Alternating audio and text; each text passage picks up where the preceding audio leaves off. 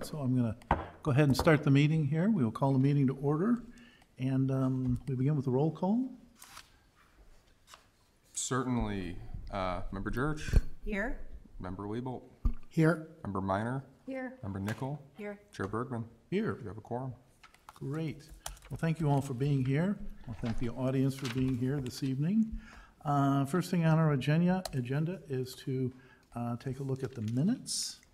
And so that's the pink document in our package. I hope everybody's had a chance to take a look at it. Are there any changes recommended to this? If we don't have any changes or recommendations, can I get a motion to adopt the minutes? So moved. Seconded. And a second. We have a motion and a second. All in favor? Aye. Aye. Okay, great. We get to item 3, non-agenda items and visitors. We set aside 15 minutes at this time for people who would like to address the audience. I don't know that we have anybody in the audience to address us this evening. Do we have anybody online to speak to us? Let's take a look here.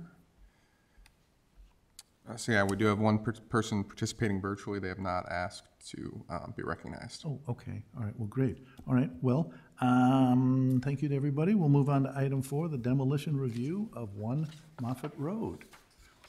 So to begin with, can we have someone from the owner or the architect come and give us a brief overview of this? Sure.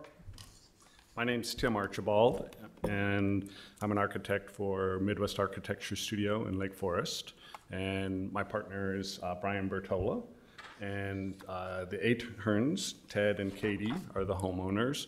And Ross Friedman is the project manager, overall project manager for the project for the Aherns. And so that's kind of our project team at this point. Great. I'd like to, we have a site plan up, and I can just show you. This is the waterfront property, and then here is the smaller open 0 Cambridge property, and then this is the Aherns' current house, 525 Cambridge, just to kind of locate you. And I think before I talk a bit about the home and the approach of the Aherns, I think it would be nice for them to introduce themselves to you. Okay, great. Yeah, sure, come up here. All right. Hi, I'm Ted Ahern. This is my wife, Katie. First of all, thank you for taking some time out tonight to listen to us. We can chat about 1 Moffett. Katie and I have lived in Lake Bluff for close to 30 years. We bought our first house over on Malman, 2-bedroom, in 1993, and have loved living here ever since. We raised our kids here. We've had just made countless memories, and can't imagine living anywhere else. And our goal, our hope, is, knock on wood, is to spend the rest of our lives here. So when Moffett came up, it was very exciting. Opportunity and something that a property that we've admired. excuse me.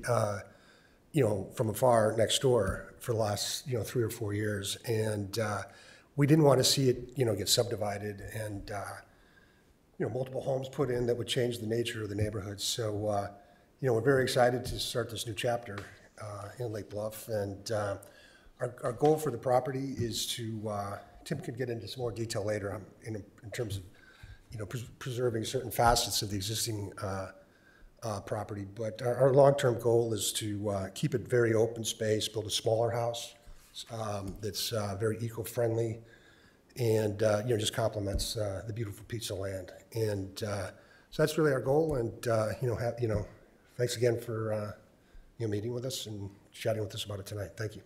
Good. Thank you. Okay, so in the demolition application, there is a longer history and information, and I'll just kind of give a summary of that here for people in the audience and online. So this is the original footprint of the building, and let's see if I can operate the pointer. Come in from, there it is, this direction, and this is the main entry, and the great room wing, service wing, library. This was the original garage, and then the lake is. And there have been a number of additions done over the years. See if that. Glenn, I'm not getting. There it is. Oh, hope I didn't go too far. Okay. So in the early 1930s, a little bit about the property, the William H. Ferry estate sold an 18-acre parcel to Conway and Elizabeth Olmsted within the Ferryfield and Ferrywood subdivision. That went all the way back to Sheridan Road, as I understand. And after various land configuration changes to the original property, there remains today a 4.65-acre parcel known as 1 Moffett Road, which the current house sits on, and a 2.3-acre parcel known as 0 Cambridge Lane, which is between the Aherns and the lakefront property. The Conway Olmsted house was designed from 1936 to 1937, as best as I can tell, in the French eclectic style by New York City architects Delano and Aldrich, who are well-known architects, especially East Coast, but around the country for estate homes, institutional projects, and they, between 1900 and 1940, were very prominent New York City architects for very wealthy institutions and people. Stanley Anderson has also been connected to the project as the local architect or supervising architect. And the home has notable owners since Conway and Elizabeth Olmsted, including Sarah Bartholomew, Phelps Swift, the Eck family, most recently John and Carol Sandner, and now the Aherns as of this year. So multiple alterations and additions to the home have occurred since the original construction in the late 1930s, and those include Herman Lackner's pool addition in 1945, and that is here, pool and 2 pavilion pieces to the south. Walter Fraser's 1964 addition to the north, and that is this addition here. And Lake Effect Architects East Side additions and North Side garage replacement between 2006 and 2008, and that's the sunroom, filling in of a summer porch, this link piece, and the 4-car garage. So pretty substantial changes to the exterior since the original. And the interior of the home has been renovated multiple times in all but a few of the spaces. Those spaces that have not been altered as much are the great room, the library, and the entry and stair area. And the renovated spaces that have seen that work are kind of unremarkable. And we'll see pictures of that, and you've toured that this week. The current structure has been altered to such a degree that the home lacks historic design integrity in exterior composition, except I would say for the front entry court elevation, and in most of the interior spaces except for those just mentioned. For these reasons, we believe the current home would not be a candidate for designation as a village historic landmark. So let me just quickly, for the benefit of others, go through approach to the home, garage, and kind of coming around towards the water. The water side, and you can see the 2 white additions are the lake effect changes in the last 20 years. This is the pool and west side of the home, and you can kind of see the great room behind the tree, and then a collection of interiors pictures. I'm trying with the pictures to give a mix of what's there, both renovated and less renovated. That's the great room.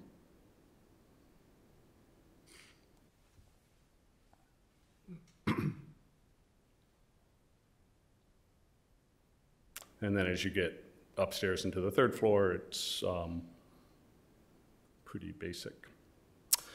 Okay, so the home today. 1 Moffett Road was designed as a period country estate, and there are many reminders that make the home less attractive for today's modern living. Foremost is the scale of the home.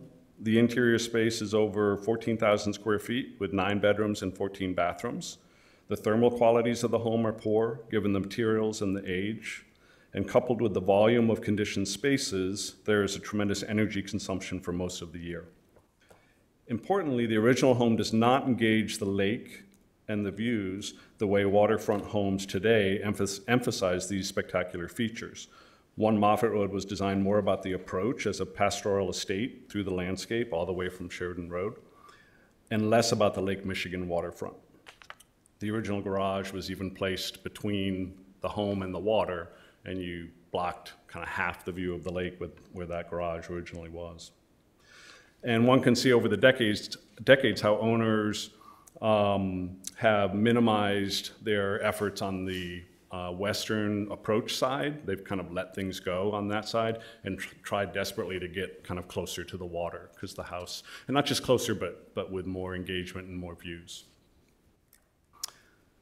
Finally, if the home were to be returned to its original historic design, that means removing additions, replacing windows, doors, and the slate roof, gutting the interior to insulate and refinish it, replace all the mechanical equipment. The result would be a very handsome, historic 10,000 square foot mansion, but there would be tremendous operating costs, a poor relationship to the site, and all of this would be a greater cost than building a new home. The rehabilitation option is unappealing to almost all buyers in the modern market, and is why the home and many like it sit on the market for years, sometimes decades. So the proposed project, the tremendous scale, energy use, and dated site response of the existing home are counter to the Ahern's primary goals in developing the waterfront property as their permanent lifetime home. Although the Aherns are not choosing to renovate the existing structure, their project vision incorporates many components and materials of the existing home. Most notably, they would like to repurpose the most well-preserved volume of the home, the great room, and relocate it on the property as a Bluff pavilion, largely intact. And so that is this piece. Sorry. So go back. The great room piece. Try to go all the way back to the picture. photo. No, just to the site plan. Then I think it's the next to the last slide. There, yes. So where it says proposed building repurposing, that's the great room piece, and relocating that closer to the Bluff as a Bluff pavilion within allowable setbacks, and then the rest of the home would be recycled. And that involves a kind of piece by piece, literally every brick, every piece of slate, all windows and doors, every interior component is methodically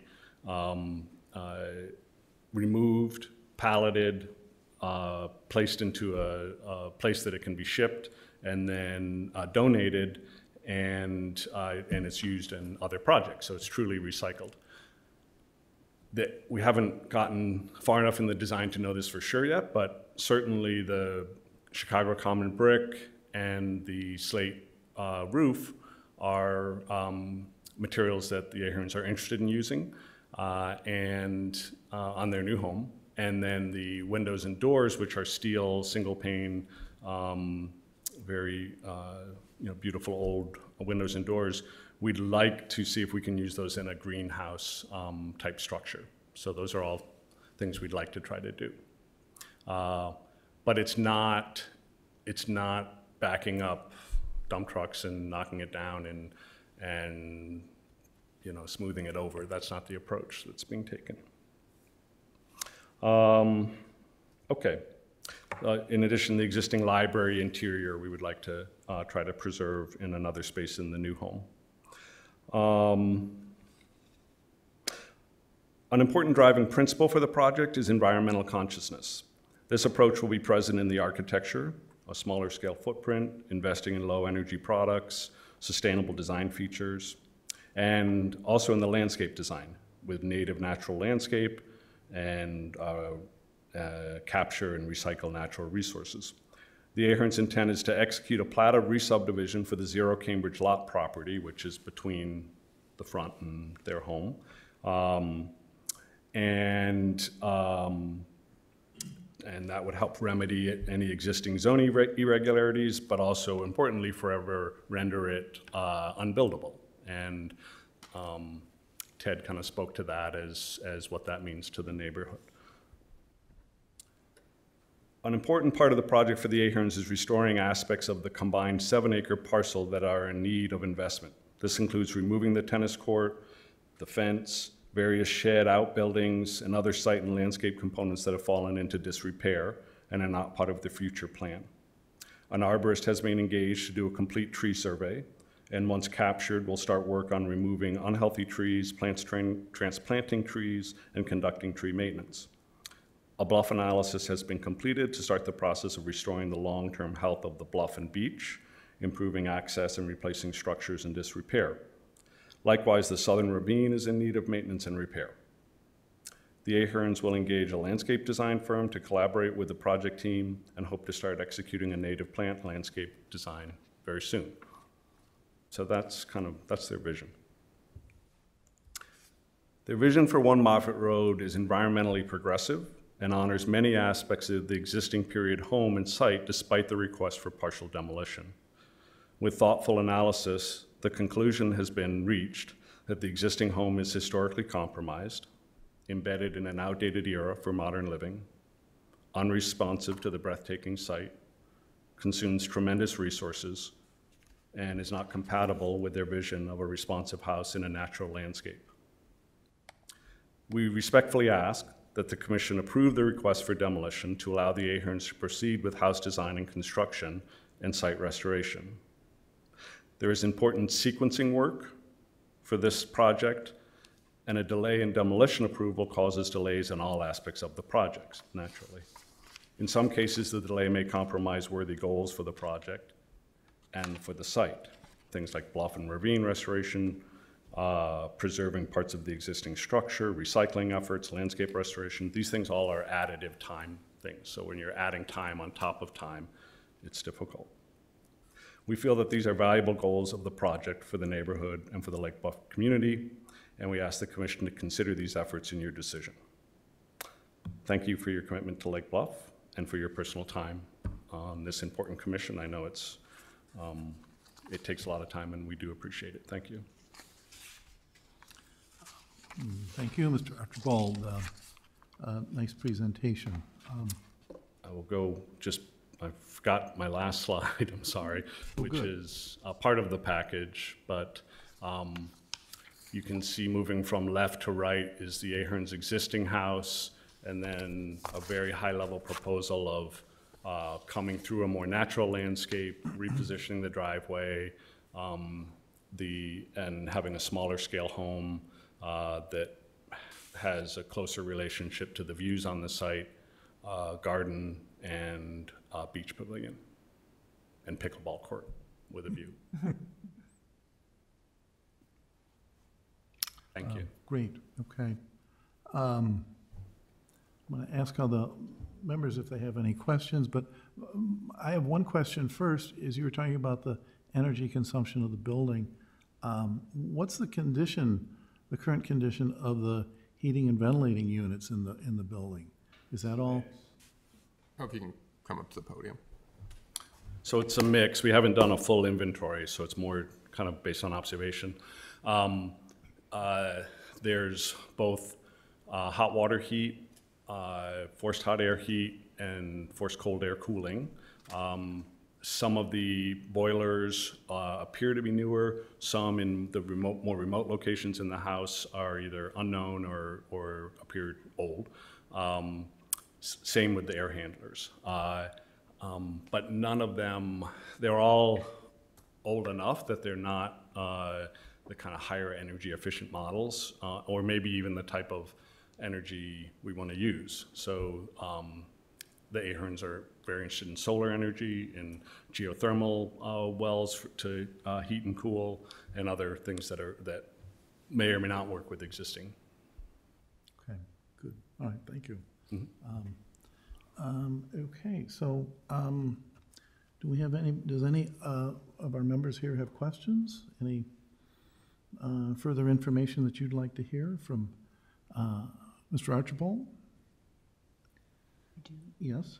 Yeah, hi. I toured the home yesterday, and it was really enlightening to go in and see it. Can I first say that it's really refreshing from our perspective and from the perspective of any Lake Bluffer, I think, to see someone who's not chasing developer dollars. I really commend you for that approach, because as you said, I would think there'd be developers drooling over that, and even you know, God knows what would happen in there. So thank you for that. I was wondering if you were planning on removing the pool and the structures, and it looks like that is the case in your new proposal. Is that the case? Yes? It is, although certainly the pool. It's still a kind of question whether or not there'd be a pool as part of the new home. So that's still kind of thinking through that, the Aherns are. But the two changing structures, I think, are really kind of interesting, and I could see finding a place for those on the property. Yeah. Interesting, okay. And as far as what you're planning to do with the plot between your current home and this home, I was curious if you were going to put that into some kind of conservancy. You were talking about it wanting to make sure it would never be built upon. So I've talked just a bit with the Aherns about that, and with Glenn Cole, and so it would either be a plat of re-subdivision, which would effectively not allow it to be built on in the future, because you would add the land to each of the two adjacent properties, or go into conservancy as part of that plat of re-subdivision and find someone to accept it in that way. And they haven't reached a decision on the limitations of doing that and the benefits of doing that. Okay. Either way, it's not built on, and that's their main goal. Great, great.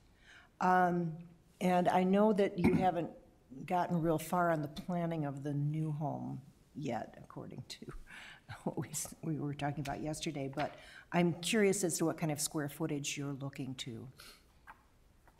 So still not entirely known, but in the range of 5,000 square feet. Okay, so considerably smaller. Considerably, And are you looking yeah. at something one level? Or? No, not necessarily. Again, still, we haven't even gotten there, but one or two levels, and I think the driving principle right now is kind of how does it relate to landscape and view and site and approach, and then the number of levels and location of spaces kind of comes out of that.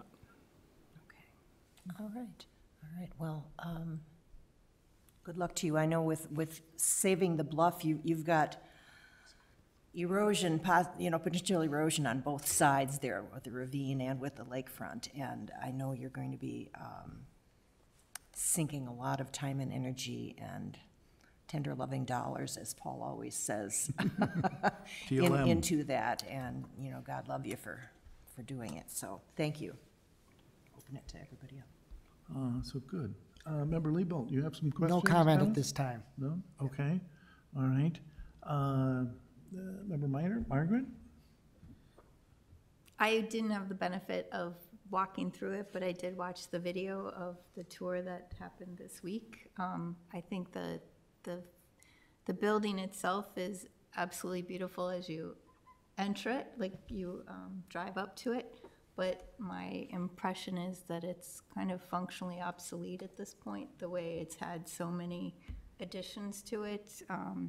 To your point about scale, it doesn't really represent today's lifestyles. The Aherns have lived here for so many years, and it seems like every property that they touch is better off as a result of their tenure. So I am excited to see what happens, but at this point, I don't have any additional questions or comments. Okay, great, thank you. Member Nichol? Thank you, Bowles? Chairman. I too toured it, and thank you very much for that. That was very informative and very helpful, and I loved going through it. It's a beautiful facade, and it was just beautiful driving up to it and seeing the classical French architecture. And then it is, of course, as when you walk into the home, it's very different than the outside. I was struck by how sound the structure seems to be. The walls, the windows are just like in great shape. I know clearly the people who have lived there maintained it well. And it is the warren of rooms inside. You know, and I thought that was very interesting that the people who lived there before adapted the inside to their living. You said they had 10 children, and so they had a lot of rooms to support all those children. And they were able to do it without destroying the front facade. There were those additions in the back. My question is how much time and energy was spent on looking at how could the current family adapt the inside to modern living, as you say. I know that it's a lot of energy drain, and I fully applaud all of the work to be sustainable. I think that's wonderful. But is it possible to adapt the inside, the rooms within that beautiful structure to meet modern living needs? So it is, and we talked about that as a team and went through, okay, what would that look like? That's the first thing we did, and said, what if we peeled back the additions that aren't contributing to the beauty of the house, and then we need to remove about 2/3 of the slate and replace it, and we need to replace all the windows and doors, and then we need to go through the entire 3 floors and take everything down to studs so that we can insulate and rewire and replumb. Sure. And then we put it all back together, and we have a modern interior, and we have a beautiful facade, and then a complementing southeast, north sides. But it's more expensive, and it still doesn't have any. It still has a very compromised relationship to the lake, just based on where it's positioned and how it's positioned. Okay. And then the approach the approach is a little different, but and so in the end, we felt like, okay, for that added cost, the Aherns end up with something they don't want, which is a huge house that consumes a lot of energy that doesn't have a great relationship to the site. And it's not something, I think we all see this as not something that many people want, as beautiful as it is. And it would be beautiful. So that's when we first started to kind of shift away from that. And we had these discussions before the Aherns purchased the property. So it wasn't like they were stuck at the point of having those conversations. It was a very open-minded conversation. Okay, thank you.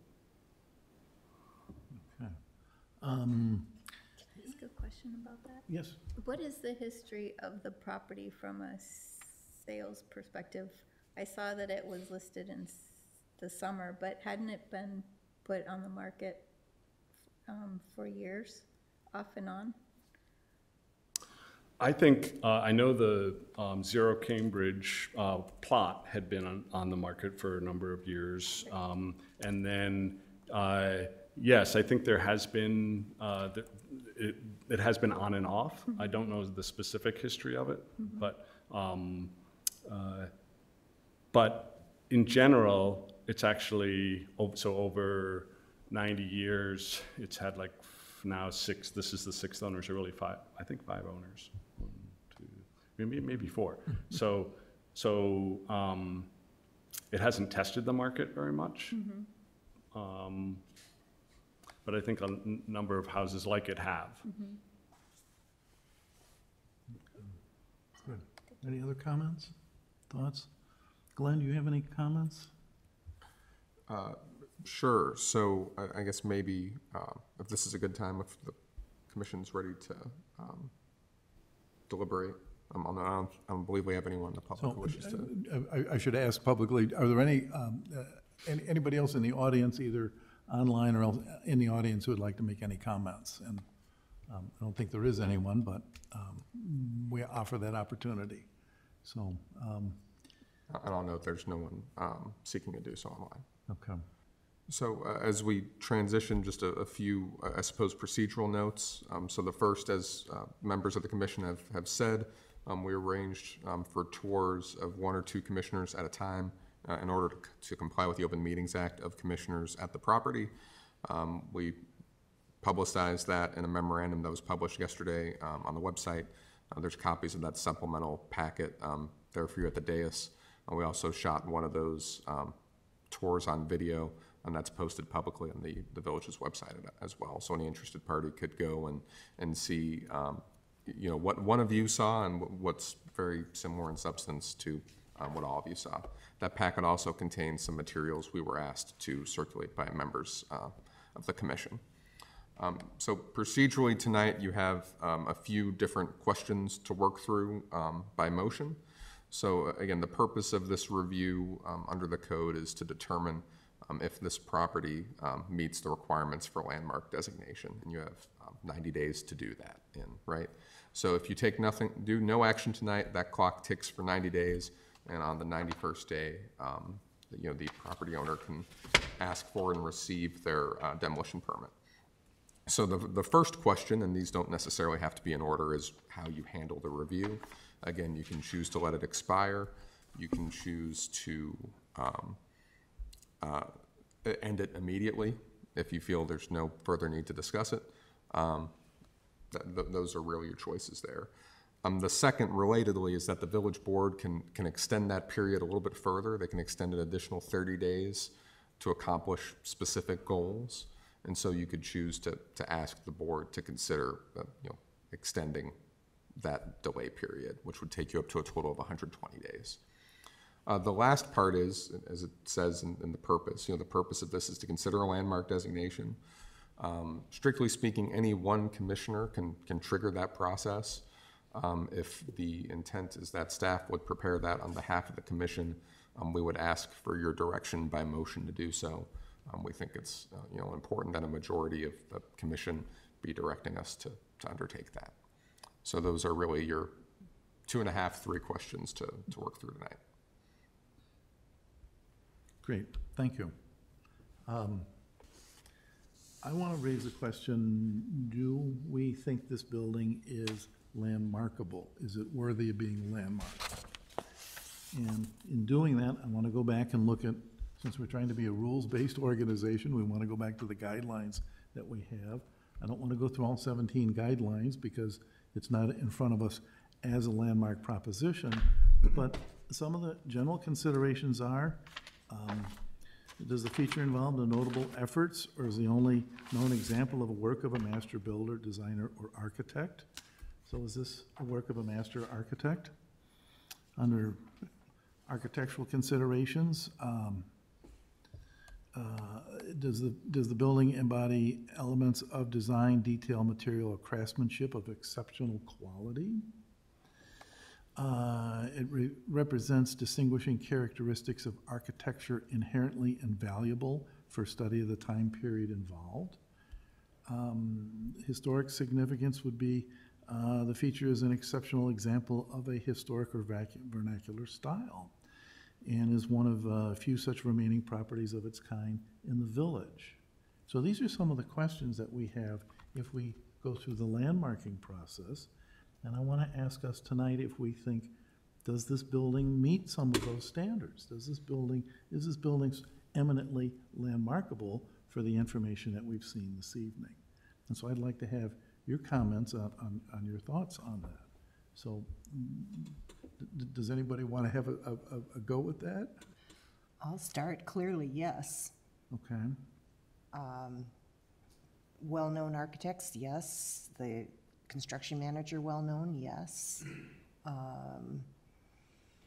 There have been a lot of changes, but a lot of what we try to do with the HPC is concentrate on what's on the outside, not so much on what's on the inside, especially the front facade. Being that this building is, I don't think a lot of the front facade has been destroyed by the additions that are visible from the west side of the house as you approach. This is getting into a little bit of a sticky situation. I do feel that it's worthy of being landmarked, but I also, as long as we're open for discussion, I feel that the request to do a tear down is very valid in this case. Okay. So I know that has happened before, that something has been landmarked and then torn down, and I used to be horrified by that. But I think in this case, it's appropriate. Okay. Thoughts on this side? Either Margaret, your thoughts? I feel that the ownership of the property should be initiating the landmark request, and if they're not actively seeking that, I agree that the building has merit, but I also feel strongly in property owner rights, and so I feel that the request to tear it down is also reasonable. Okay. Member Nickel? I agree with what Member Church said about how it meets the different criteria for landmarking. So I think it is important for us to look at that. And this commission is really charged with looking at those homes that are meet the criteria for landmarking and to do careful consideration of how we want to proceed with that. Certainly I understand that Ahern family's request based on wanting to have a smaller footprint and how they want to incorporate a lot of sustainability efforts in the new home. Yet I also believe that we need to look at this home that was built by world-class architects and is still in pristine condition, as one of the last remaining in this area. So I would like to discuss it further and continue it further. Okay, all right. Member Liebelt, your I thoughts? think the building had its time, and in general, it's time to move on. Okay. All right. So my initial question is, do we think it's landmarkable? And you all have sort of answered that, and then added some more comments about where we think we should go. That's the next question we get to. Where do we think we should go this evening? Do we think that we want to spend some more time looking at the history of this building? Do we want to gather some more information about this? My father's firm, Stanley Anderson, did a great deal of work on the property. I don't know if that's of any interest to anybody. I haven't offered that information up yet, but, so I don't know if we want to spend more time gathering more information about the property. It doesn't sound like there's a great deal of interest in going ahead and landmarking the property and then asking the Aherns to run out the clock and then apply for the demolition permit. But what would we like to do this evening?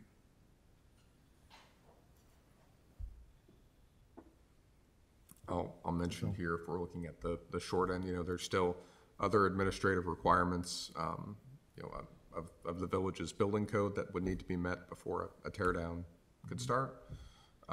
So, intentionally, the code is written to not require those things to be done before you're starting a conversation with the landowner. But in this case, I think it would be difficult to, it would require civil engineering work and preparation of demolition site management plans, so on and so on.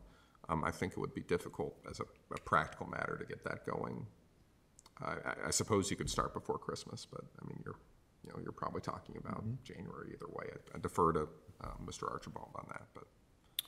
Yeah, so there's a number of things there. An arborist report, we need to have a site safety plan with fencing and tree protection and other things like that. So there are things that take a little time to get into position to do demo, and this isn't a typical demo, so this is recycling. And that's a 3 to 6 month process to do that, whereas demolition is, for a house like this, is a week.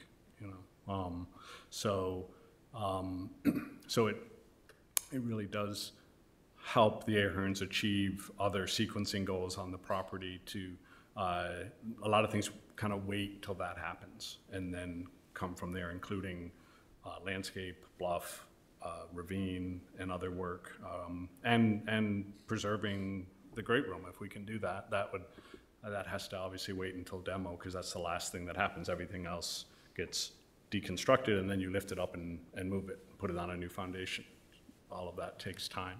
So, long answer, I think there are a number of things to happen. We'd love to start those as soon as possible, knowing that we could actually tell people when they could start doing demolition or recycling. All right, thank you. I'd like to learn more about the plans for the property. In my Stanley Anderson plans, there's a whole series of work done to shore up the shoreline. I know in the 1970s, a kid I went to high school with, his family owned it, the Eck family, and they had a tremendous amount of activity in trying to shore up the bluff side of the property. So what's going to happen to the bluff side of the property? What happens to the ravine side of the property? This property is sort of at risk on two different sides because of the ravine on one side, the erosion in the ravine on one side and the erosion on the lake on the other side.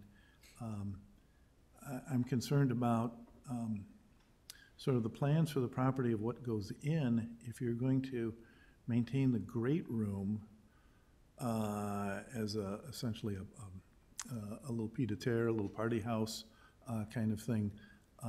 That seems to set an architectural style that sort of dictates what the rest of the property is going to look like. And so I'm a little curious how that functions. And then also curious about the landscaping on the Zero Moffett lot as well as on the larger lot. How does all of that come together? So let me start with the Bluff. So we've hired AECom to do an initial report.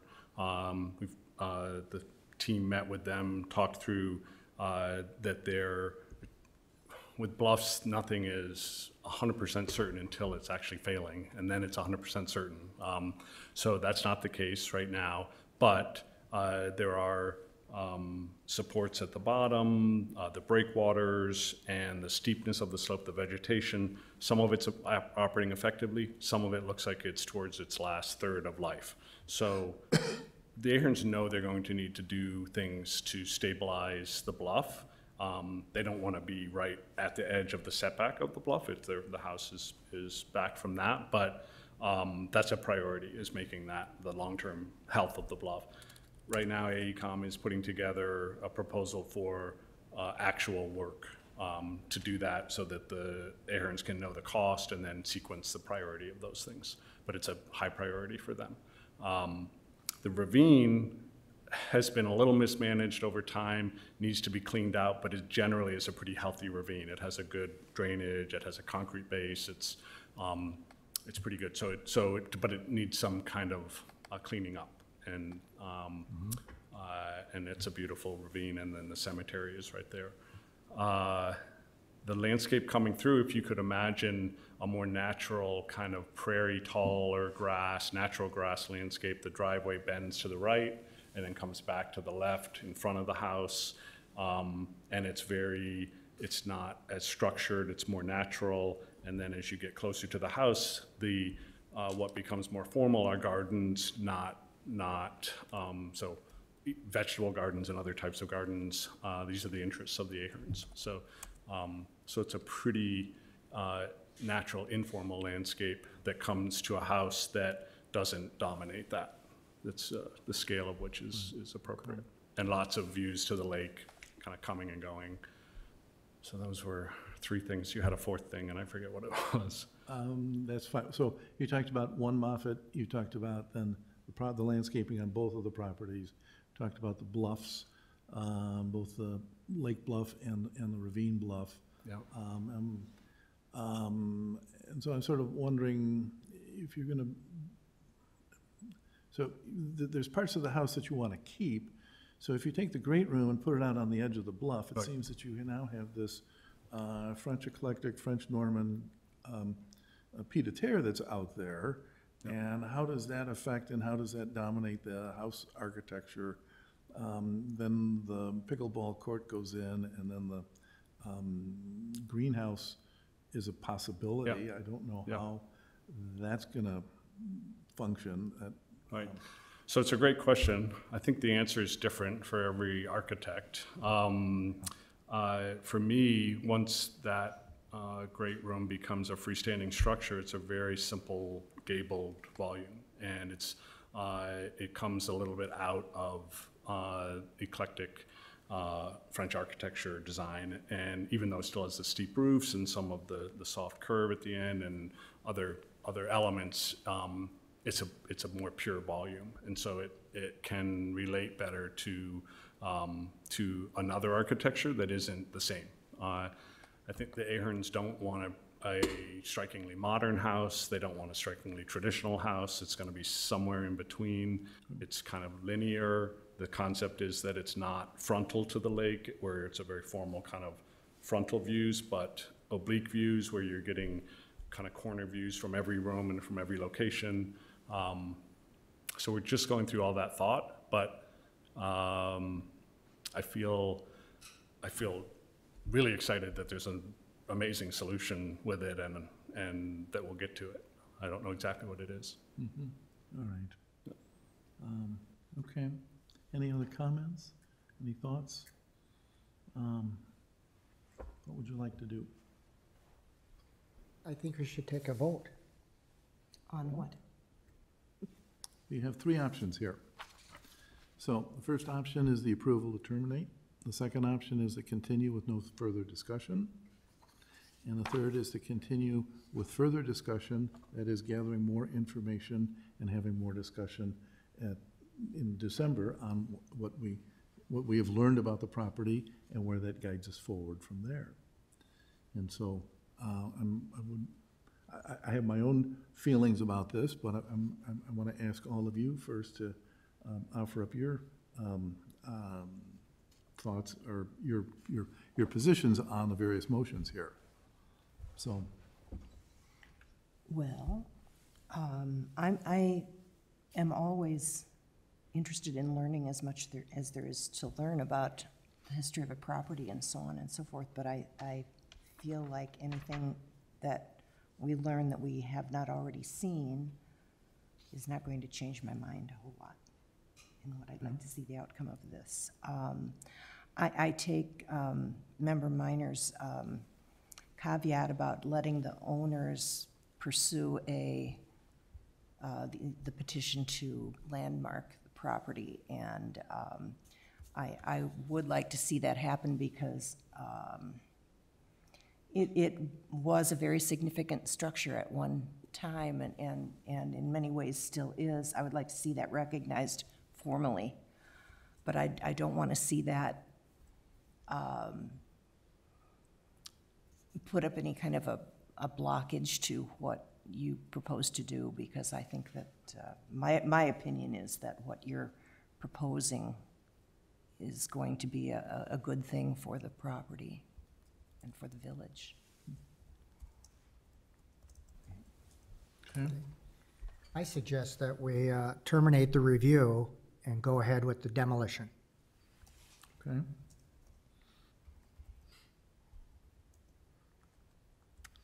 Margaret, I would second that. you would second that? Lois? I would like to continue, at least until next month, to see if there's any other information that we can gather about the home, and just have time to investigate a little bit further. Okay. I would like to take some more time to look at this. I don't know that I'm ready to terminate the review tonight. I think there's always the possibility of garnering some more information. This is a huge house. It's a huge piece of property. It's a really significant house. I brought my Penoyer book in tonight for everybody to take a look at. I don't know that I'm ready to say goodbye to this property just yet. I think I would like to take a little bit more time, to take a little sort of a second look. In 30 days, your plans are going to have matured and shaken out a little bit. You'll have more information about what your thoughts are and what the condition of the property is and whatnot. So my thought is to ask for a continuation until next meeting. And so those are my thoughts on this. There's only so many really magnificent houses in Lake Bluff, and this is one of them. And so I think we need to tread very carefully by just simply saying, oh, it's okay. It's reached its functional, the end of its functional life. There's other houses that we have in Lake Bluff that have reached the end of their functional life, and it's very difficult to try and preserve one of those. But this house is still in good shape. There's still a lot of architectural details here that I think are very significant. So I would ask all of you if you'd like to put this over for 30 days, over to the next meeting.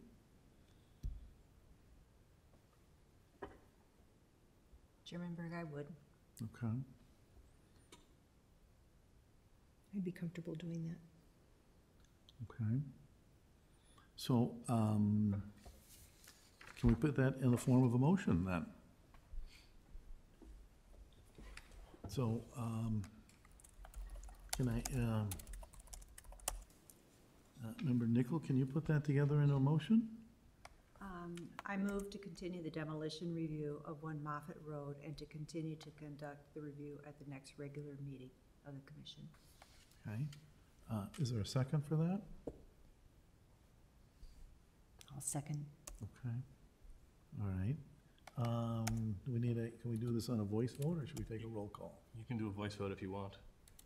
What do you recommend, Mr. Cole? If you think it's a divided motion, you can take it either way. Okay. Well, since I think it's a divided motion, why don't we take a roll call then? Certainly. Member Church. Aye. Member Minor. Nay. Member Liebold. Nay. Member Nickel.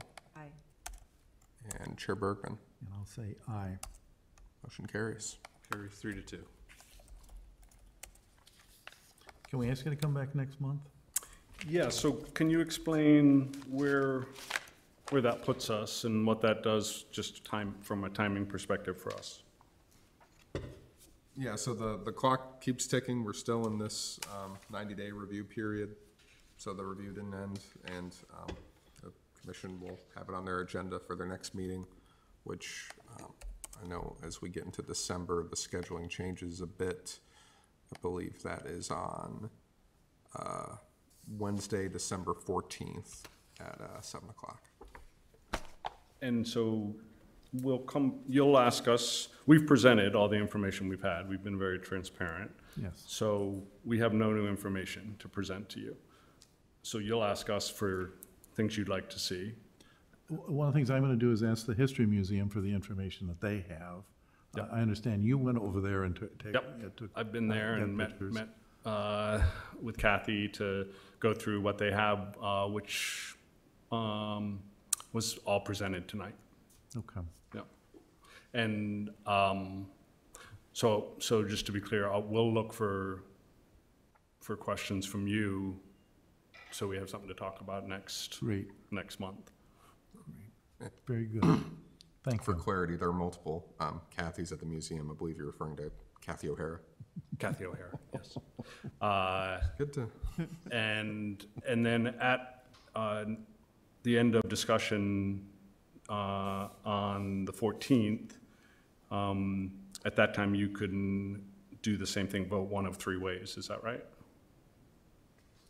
The choices will be the same on the 14th as they are tonight. Okay. Well, 30 days less on the clock, right? Yeah. Okay. So, All right. very good. All right. Well, thank you. I want to thank the Aherns for coming this evening. Thank you for being patient with us and while we've gone through our deliberations here. This is such a splendid piece of property. We're so pleased that you're gonna, that you've taken it over and we're gonna do something with it. So this is great. So thank you very much. Okay, thank you.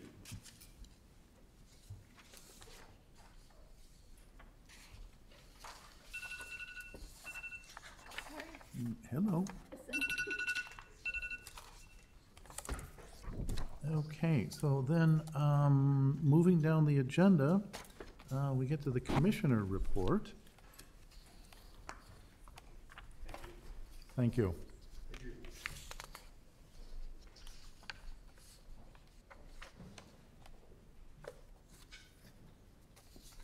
So, there's only two items that I have for the commissioner's report. That is that it's going to be a busy week for me next week, in that on the 14th, I am going to meet with the Finance Committee of the Board of Trustees on Monday night to talk about the financial incentives that we put forward on our ordinance change. They're still going through a number of the pieces there. And I can explain those in further detail if you'd like. And then on Wednesday, I'm going to meet with, and I think Steve Kraus is going to come also, we're going to meet with the PCZBA to discuss the changes that we put forward to the ordinance that affect the PCZBA. So we're going to have early in the evening meetings with on both of those subjects. If any or all of you would like to come, you're invited to come Monday night or Wednesday night, and for a discussion of the changes. There's a great deal of interest in both the financial changes and in the ZBA zoning changes. Great deal of interest, and it looks like a lot of positive feedback on most of the issues. The one thing is, if you are interested in going and having more than two of you there, make sure you tell Glenn right away, because we would then need to notice it up for Open Meetings Act purposes as a meeting of this body as well, a joint meeting. Otherwise, we run into an Open Meetings Act issue. So, totally fine to come, just let Glenn know 48 hours in advance. Just point of clarification, isn't there a joint planning meeting on Wednesday as well? Yeah, so these are two separate occasions. So the Finance Committee, Mr. Schuster's comment would apply. Okay. That joint meeting will be noticed up as a joint workshop at the HPC and PCCBA. Perfect. Okay. So But I'm that's the one certainly, that Paul was talking about for Yes. Wednesday. Okay, yes. Yes, So that's the those are- Wednesday meeting. perfect. I apologize for not being more clear, but yes, on the finance committee side, if you want to go just more than 48 hours in advance, tell Glenn, and then it's no problem at all if you're there and, you know, we just need to do the math and then make sure we meet the requirement. So, So, the finance meeting talks about the local property tax rebate. So if you landmark your house, there's a tax rebate. The new landmarks will have a 50% rebate on their tax, on their Village of Lake Bluff tax, not on the school tax, not on the county tax, but just on the village piece of the tax, up to a $2,000 limit for 8 years. So you get a very nice thank you for the village for landmarking your house. That was one of the discussions I was trying to have with the North Avenue people at our last meeting in the timing of when they landmark their house. So I want to make sure these changes are in place before they go and finally landmark their house, so they can take advantage of that. And then there's a further issue about waiving the building permit fees. Currently, there's a 25% discount for a landmark, and we're asking them to make that a 100% discount. So if you have a landmarked house, you don't pay building permit fees. And so those are the issues that we'll have in front of the finance committee. So if you want to come and talk about some of the nuts and bolts, count the dollars business, Monday night's your meeting. And then the other meeting is the joint workshop meeting to talk about the changes that are in front of the ZBA. And some of those are it's a change in how the ZBA looks at requests for zoning variances. And this is, maybe you can help. This is a bit of a legal nuance of how the ZBA begins its analysis. And the ZBA, when a zoning variance is presented to them, they start out with the concept of saying no to the variance, and you've got to prove that you absolutely need the variance. If you landmark the house, if they agree to this change and they landmark the house, the presumption is not starting at no, the presumption is starting at yes, we want to accommodate saving this property, we want to accommodate making the changes. yeah, and to put it really precisely, the issue is that you have to demonstrate, typically for variation, that there's a hardship. Now, it can't be just, wouldn't it be great if I had a second bedroom? Or wouldn't it be great if, you know, I could build this giant thing? You know, it has to be, there's something unique about the property that creates a hardship, and applying the rules strictly under the zoning code, you know, would be oppressive. So the idea is it reverses the presumption. Instead of starting off where the burden is on the applicant to walk in and meet that, it would be presumed that if you're landmarked, that your changes, you're starting with a hardship already. Now, if somebody from the public or somebody, you know, a neighbor wants to say, wait a minute, this is a bridge too far. Just because you're a landmark doesn't mean you should be entitled to build into the setback right against my property. They can rebut the presumption, but it starts off in a place that should, from a legal perspective, give a benefit to an incentive to landmark, because when you say, look, I'm going to keep this house, I'm going to need to add on to it, but, you know, there's a good reason to allow me to do it, and we're going to presume that you met that standard. So it's just, again, another carrot for landmarking. The other thing I heard you say in there was the word precedent. So by having this only for landmarked properties, this possibility of bending the rules, shall we speak, so to speak, then it wouldn't be setting precedent for somebody else who would want to come in with a non-landmarked property and do the same thing. Correct. I mean, there still is, you have to meet the standard. It's just a presumption that you do at the outset. Again, it can be rebutted, but it's the presumption. Right. You know, and the other thing, you know, and I'll say is, it's not making up, I guess, and creating a presumption where one often shouldn't be given. I mean, oftentimes with a landmark property, one of the challenges is you have a hardship, which is you're trying to preserve and further the goals of our code, and because the house is already there, you don't want to tear it down. Maybe you know the lot coverage requirement gets in your way. So to modernize the home is really difficult to do without tearing down the old portion. So it furthers the goal, creates the presumption, and definitely makes it easier. One of the challenges that I've seen both here as well as other communities is an applicant comes in and says, I want to be able to keep this house, but in order to do it, I need to add on and make it more modern and livable. This kitchen just doesn't work in modern day America and so forth. And, depending on also who's sitting on the body, or a neighbor, it can be hard to say, look, this is a true hardship, because you say, well, you bought the house, you knew what you were getting into, and no. So it creates this incentive, and I think puts out the clarion call to people, say, look, you landmark it, we're not going to be unreasonable. We're going to recognize that we want you to keep this and find a path forward to keep, your historic property while allowing you to live in it. So it doesn't end up in a demolition. So The principal example of that is a house we landmarked 2 meetings ago, which is the 500 North Avenue house, which is the old camp meeting house that got moved over to North Avenue. The people there explain that they have these tiny little bedrooms on the second floor with no closets and no bathroom upstairs. And so they're saying, can you give us a little wiggle room so that we can blow the roof out a little bit further? That takes us over the bulk limit, takes us over the height limit, takes us over the sunlight setback limit, but we need an extra 400 or 500 feet of room to put in a bathroom up there and I think it's like a master bedroom closet or something. And so, do we want to encourage that?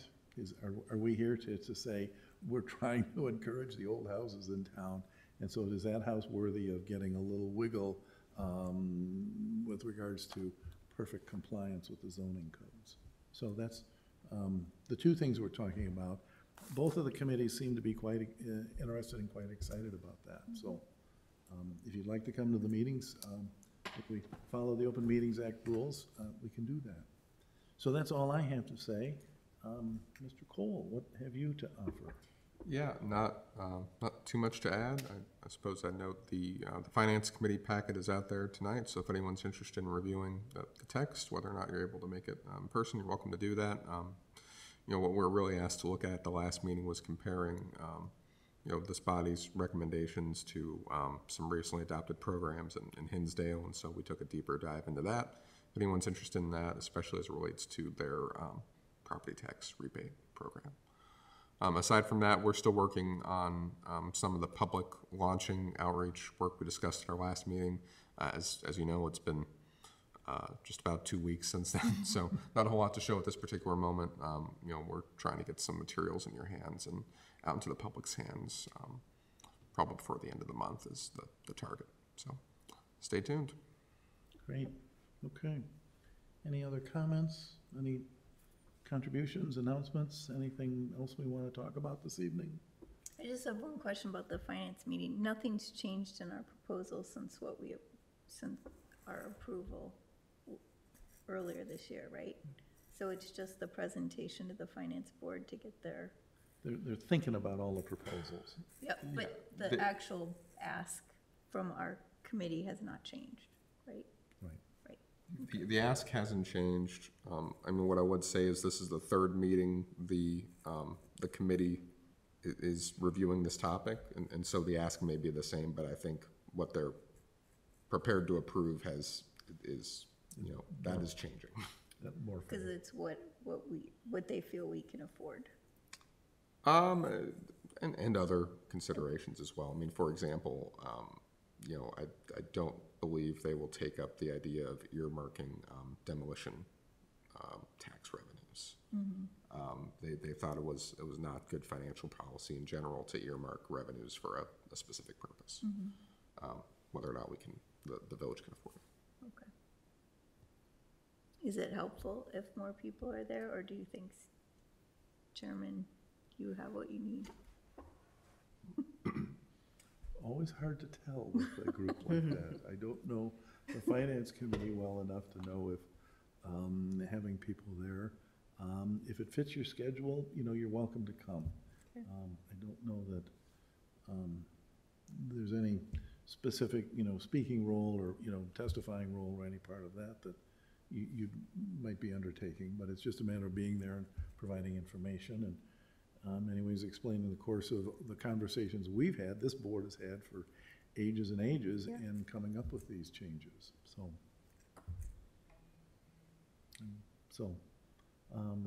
Chairman, I have a question about process then. If the finance committee would pass it, then it would go to the village board for discussion, and they'd have first and second readings. That's correct. As a practical matter, go ahead. Sorry.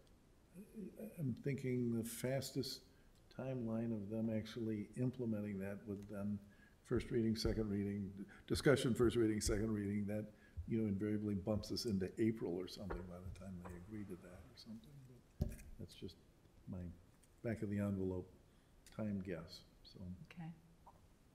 Okay. As a practical matter, the finance committee has 3 members of the village board, but at this point, all of them participate in those meetings. There's a draft ordinance that's, we prepared at their request, so, they could move faster than that. Okay. I was just thinking about Maple and their application for landmarking. Well, they have to keep an eye on that, on how fast they want that to proceed, knowing that there's, some fairly significant tax benefits there. So I'm hoping that they're gonna be able to navigate that and stuff. So, okay, any other comments? Just one question. Do you think that they're going to have to sprinkle this building, this new building? The village code would require that, yeah. They would require that. Yeah, everything gets sprinkled. If you do a major remodel, you get sprinkled. It's still up in question on. So the people that remodeled the ranch house behind me had to put sprinklers in. So I can't imagine putting sprinklers in a ranch. The house will be burned out before you. So, sorry for my smart aleck comment, but, yeah. So, you know more about sprinkler, the application of the sprinkler ordinance than I do, but. Yeah, in short, it's all new construction, and when Yeah, new remodels are, construction. when remodels get to a certain point, an extensive point, I think it's 75 or 80%, they'd have to retrofit in sprinklers as well. Okay, any other comments, questions? I guess one last point of emphasis, again, we have, we are thin on our ability to get a quorum, so as always, communicating early if you have to be absent is appreciated so that we can adjust our scheduling accordingly. Yeah, okay, great. So, motion to skedaddle? I so move. Okay, second? Second. Okay, all in favor? Aye. Aye. Anybody object? No, we should stay.